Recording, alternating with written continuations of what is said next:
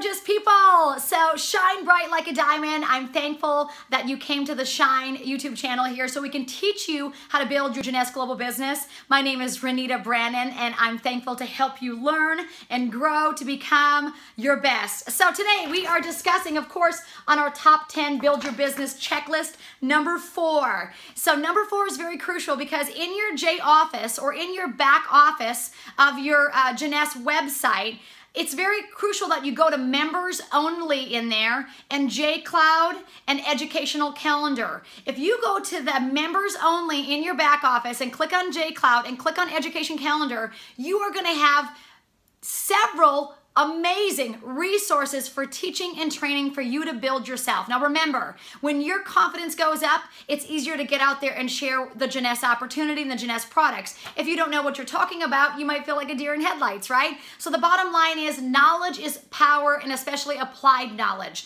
So again, go into your back office, in your J mobile app or in your J office, basically on your home computer. I like to do it that way because it's a little larger screen for me to watch the videos and whatnot.